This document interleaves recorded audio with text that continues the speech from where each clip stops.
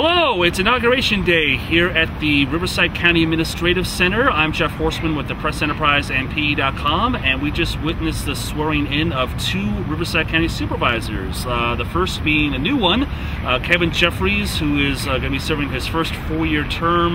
He won a rather heated election battle against incumbent Bob Buster last November, and he's going to be representing the 1st District, which includes most of the city of Riverside, as well as the cities like Elsinore, Wildomar, Canyon Lake, rural areas west of Temecula and Murrieta, Lake Matthews, and some other areas. But, you know, after he was sworn in with his wife at his side, and after that he gave some remarks. Obviously, he was very thankful to his family and his volunteers and his staff for helping him get there.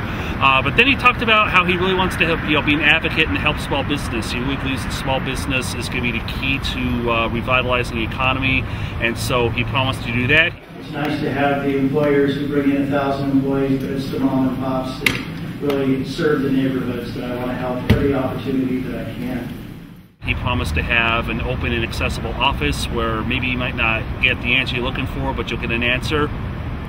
And so that's how he's kicking off his first term after serving in the state assembly as a Republican assemblyman. Next to be sworn in was returning supervisor Jeff Stone, who was sworn in to I believe his 3rd term on the board. He was first elected in 2004, and he'll be serving until 2016.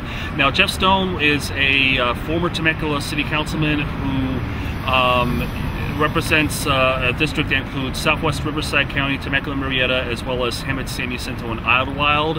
And again, he was very thankful. He had his wife and his grown children at his side. He was very thankful to everyone from his parents to his family and staff, past and present, to help him get there. And he talked about what an honor it is to be selected by your fellow citizens. Nothing in life can be more humbling than being selected by your fellow citizens to lead them, especially during these very challenging economic times.